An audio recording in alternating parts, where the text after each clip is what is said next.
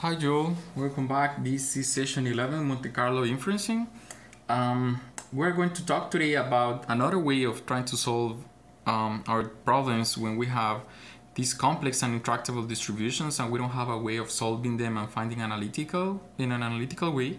We already discussed about variational inference and how we can transform the previous problem in an optimization problem through the KL divergence or through the mean field approximation.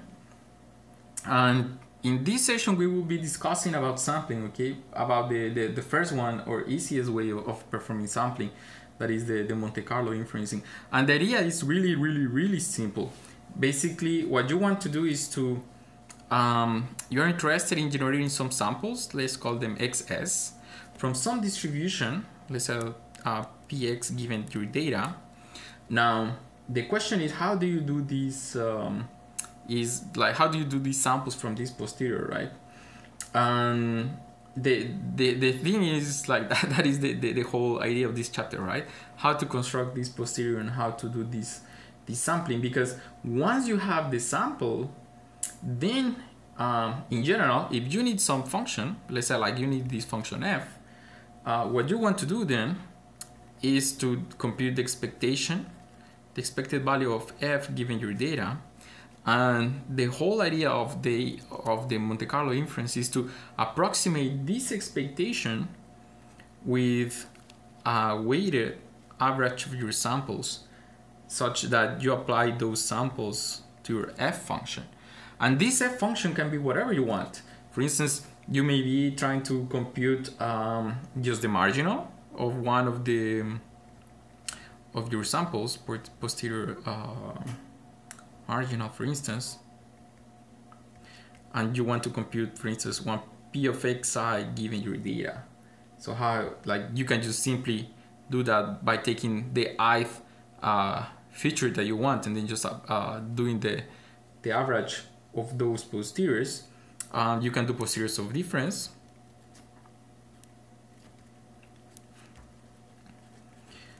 And you can compute, for instance, the x1 minus x2 given your data.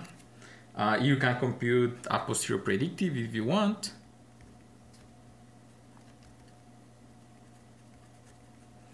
And then you can predict, for instance, your y's given your data too, and so on and so forth. Any function f that you can think of, you can just apply simply through this method. Now, the question is, how do you perform this sample, right?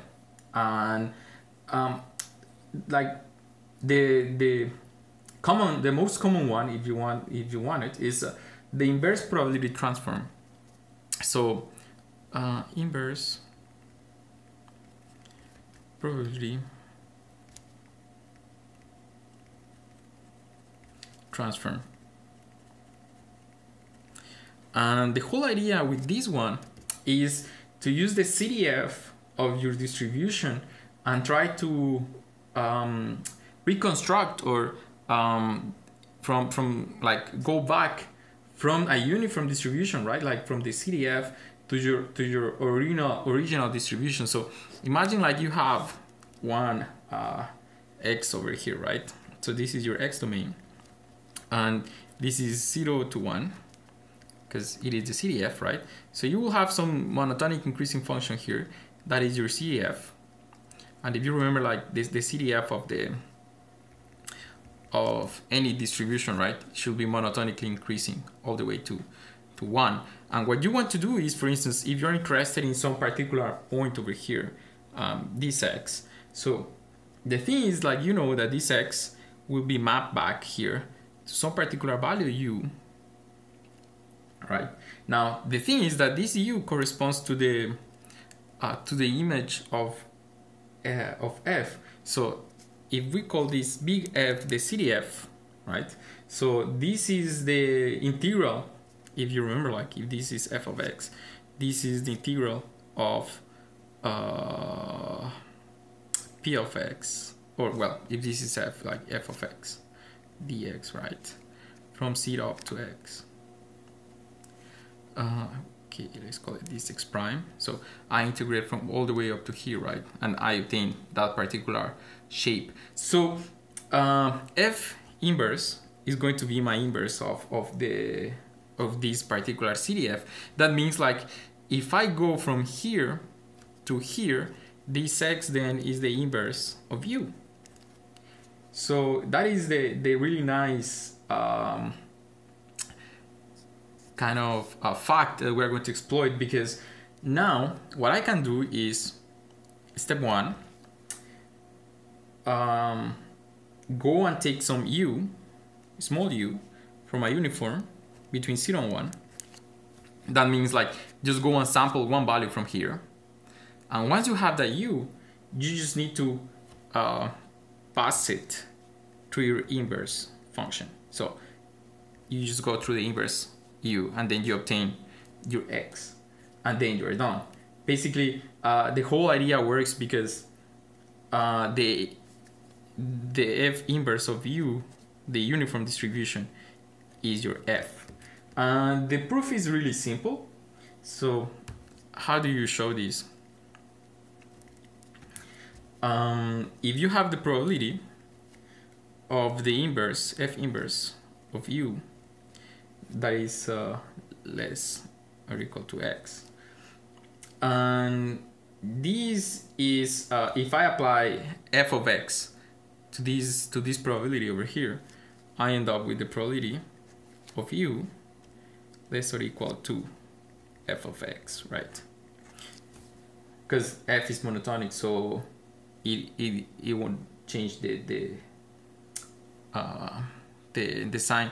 And this over here is f of x, right? Because f of x should be always smaller than the u that I'm using. So this is f of x. Since also because the probability of u of any value is that particular value, right? And you can see it because my uniform that I'm using goes from 0 to 1. So when you compute what is the difference, like how much it moved with respect to some value y, right? So imagine like you have the normal one, so the probability of u less than or equal to y. And what is this, right? So in general, this will be a y minus the initial interval minus b minus a, right? But this is what? Y minus 0 over 1 minus 0. So this is y. So you have your f of x over here. Now, let's see, for instance, some example of how to use this to do some computation.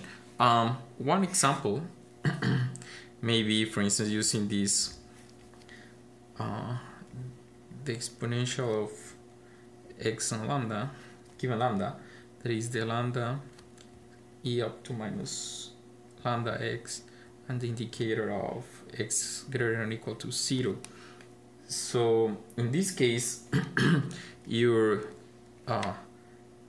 CDF will be the integral of this, right? If you integrate this, you end up with 1 minus e minus lambda x, and the indicator of x greater than or equal to 0, right?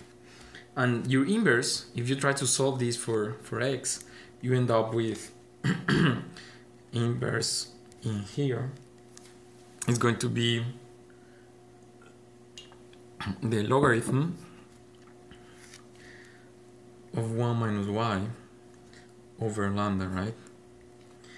And now it's easy to see this, because if you take a uniform and sample from 0 to 1, and you plug this into this inverse function over here, you're going to end up with some x equal to the logarithm of 1 minus u over lambda, right?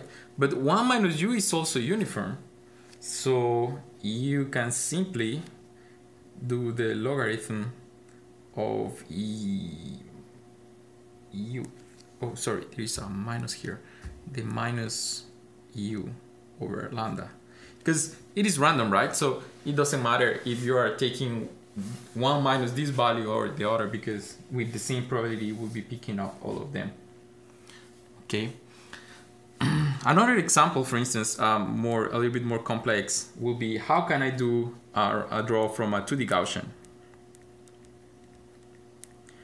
And if you remember, we already discussed some of the tricks before. So just to make some quick recap here, when we try to compute this integral over here, like when we try to do the integral of the Gaussian, we find out that this is 2 pi, right? But to compute this, instead of trying to solve this directly, we use some trick of using the square of this, because the non-square version is harder to solve. But when you do this, you can then use the trick that this is the double integral with respect of x squared. Sorry, this is the square, right? X squared plus y squared over 2 dx dy. So when we use this fact over here,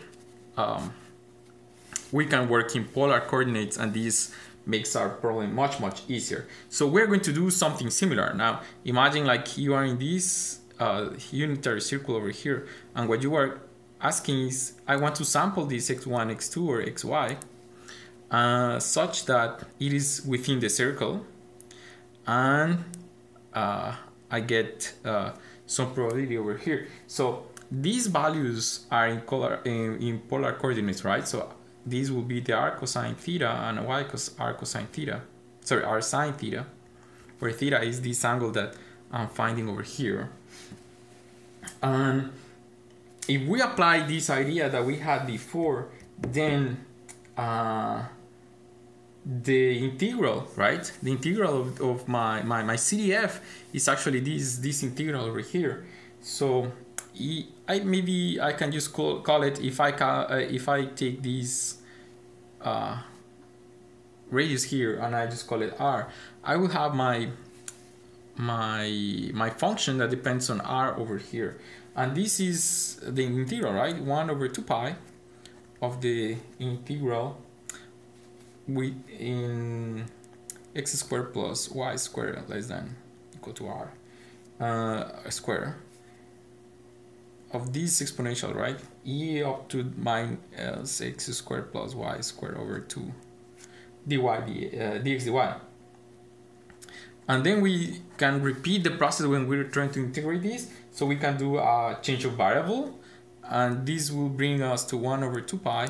And then I can just go to polar coordinates over here. So this will be 0 to 2 pi of d theta, or of the integral of 0 to r of re minus r squared over 2 dr, right? And this is equal to, I can do this integral over here, and this is going to be pi, 2 pi, right? So it cancels here. And then I can simply end up with the integral of this part over here. So it's 0 to, and then I can just do a variable change over here too, right? I can complete my differential and then use these. So I will have r squared over 2, and this is the e up to du, and this is equal to 1 minus e minus r squared over 2, right? So I'm just doing this integral over here in terms of the polar coordinates, and I want to do this because now I have my CDF, right? And this is nice because now I can do my inverse. So my inverse, or let's call it P, is what? I just need to solve for r over here, right? And this is going to be the square root of minus 2 log of 1 minus P. And now that I have my inverse function, I can see, for instance, that these, if I call this S, I can make some change of variable over here. And this is the square root of 2 log of S, right? Where S is 1 minus P. And if I can make, for instance, some other value, let's call it t, between 0 and 1, 2, and s will also go from 0 and 1, then I can define this x as my arc cosine theta, that is that this is r, right? Because I was solving it from here. So this is the root of minus 2 log of s times my cosine of theta over here. But what is theta, right? Theta is nothing else but some amount of revolution with respect of these 2 pi over here. So if I do 2 pi times some constant over here, I can do 2 pi t. And I can do the same thing for y. Y is r sine of theta, the root of minus 2 log s sine of 2 pi t. And now I can sample from that Gaussian really simple, because I can get any point within it as a proxy of finding the value of the circle, right? And then I can get those values through two uniform numbers, because I have the 1 minus p over here that is just a sample s between 0 and 1, and I also have one sample of t here between 0 and 1. So this is a particular example. This was a clever trick that people used before to obtain it. And there are some reparametrization tricks that you can use when you want to work with different samples or distributions that may not work for all of all the different things. So the trick with this Monte Carlo inference is how can you find a way of doing this sample over here. If you can find your inverse function, then you are good to go. Or if you can find some region and approximate that distribution. And as long as you have a nice approximate, then you can do the sampling and approximate any other function through that. Just be kind of conscious that you are doing approximation on top of approximation on top of approximation. So you will have some error propagation over there that you need to be really kind of clever and conscious, because if you are not careful enough, that error will just propagate, okay? So this is the introduction to Monte Carlo inferences. We will talk about some other things in the next parts, okay?